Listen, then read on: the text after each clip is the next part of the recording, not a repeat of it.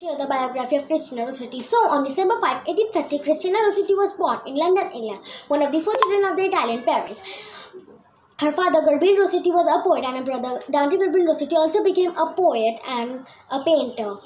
Rossetti's poems were written in 1842 and were printed in the private press of her grandfather. In 1850, under the pseudonym Ellen Aline, she contributed 7 poems to the pre-Raphaelite journal, the Germ, which was founded by her brother William Michael and his friends. Rossetti is best known for her ballads and mystic religious lyrics. Rossetti's best known work, Goblin Market and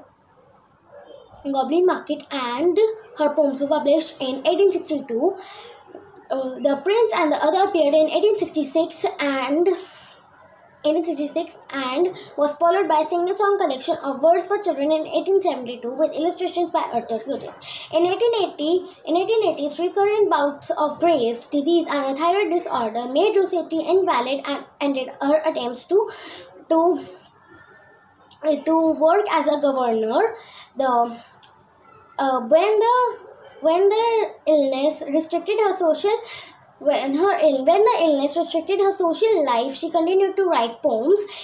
She also wrote religious prose works such as Seek and Hide in 1879, collected to be Saints in 1881. In 1891, Rossetti developed a cancer, of which she died in London, England.